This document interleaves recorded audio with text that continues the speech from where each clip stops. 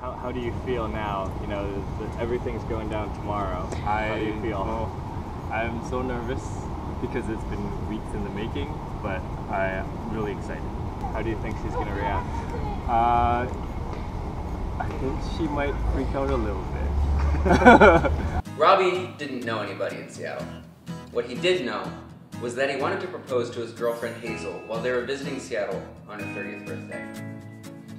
After seeing a video of me performing some street magic, Robbie decided to reach out to us to see if we could help make the occasion extra magical. So we spent the next 2 weeks planning and preparing to make a proposal the likes of which the world has never seen. From day one, it's been unbelievable.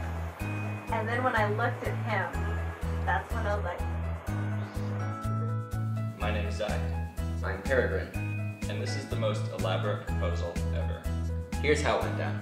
It was the afternoon of Hazel's 30th birthday, and Robbie had just called an Uber to take them from their hotel to the restaurant. Hazel had no idea that we had planted a radio show inside the car that had been totally personalized with their favorite songs and foreshadowing of the surprises ahead. How are you? Hi, good. Is it Robbie? Robbie, yes. Great. I'm Dory. Hello, nice to meet you. She asked about the little boombox, right? And she asked if it was your music or the radio station.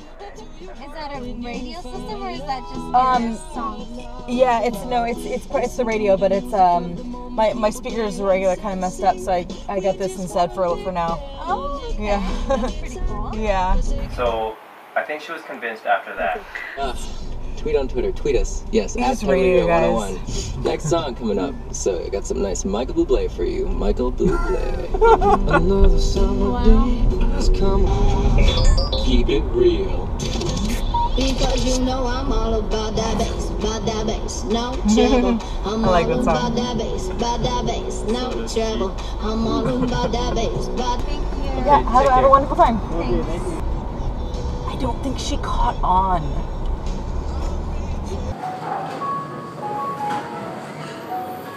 Inside the restaurant, the server had been instructed to seat Robbie and Hazel at a specific table where nearby diners were listening for Robbie's cue.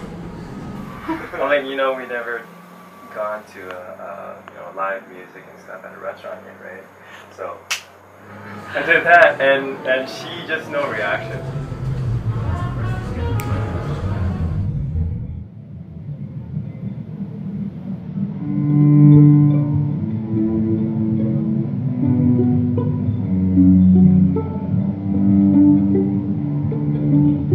That's so out of character for me to summon people. So she was wondering like, what the hell's going on? Alright, so and then the band started playing, and yeah, it was really touching.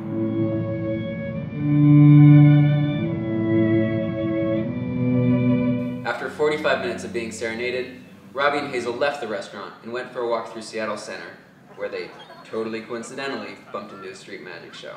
And we just happened to start approaching your show, right? I'm like, why don't we just like stand by the pole or something, just rest for a bit, right? I'm like, I want to watch this magic show. Give it a quick tap, you can actually vanish our coin. For the final trick, Robbie and Hazel were selected as the volunteers and were pulled on stage for a mind-reading demonstration. I told Robbie, I'm going to have you think of a phrase or a question. Just pretend to kind of write it. Think about what it is. So you really have that phrase or idea in your head, okay? I hate to do this to you, but I'm going to need you to dunk your head in this bucket. Give it a dunk. We got to make sure that thought really gets soaked into the water here. You ready to put your head in water? Here's a towel. Oh no. Brush yourself off. Trooper. Alright, so hopefully, I think I see it in there. Our magical thought is actually contained inside the bucket. So you just gonna put this down right here. Now, you obviously know him pretty well. So, since I do not know him, I don't know if I can make this thought appear. I need someone who has a defined connection with him, okay? So I'm going to need your help, okay? You already got that out of the way, okay? You're just gonna kind of take the bucket and we're just gonna pour it together, okay? And hopefully, Okay, walk right we're just gonna pour it off the ground.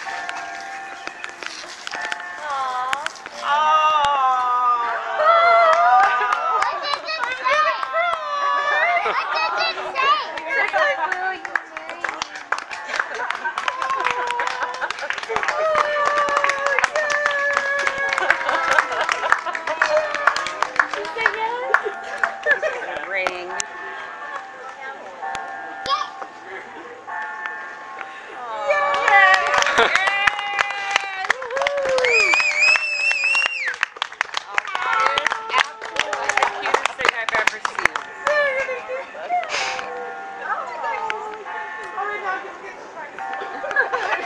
Ladies and gentlemen, real magic. Well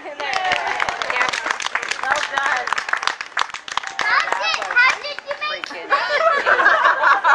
was magic. Genius. That's an amazing way to Everybody, do have that. a fantastic day. The show is over now. Thank you so much for participating. But wait, that's not all. While they were at dinner and while they were at the magic show, we had a team of people with an extra key to their hotel room sneak in and deck it out with scented candles and rose petals and hearts hanging from the ceiling. And to make it even more special, our team filled the fridge with drinks that were meaningful to them, like bubble tea for example, because that's what they had on their first date. We came up here, and of course I let her take the lead, and we came in, the room was dark. She opened the door, and it was just beautiful. We just stood at the doorway, and she was just crying so much. It was so nice. There were so many candles. Words really can't express how what stuff. You guys. Yeah. Thank you so much.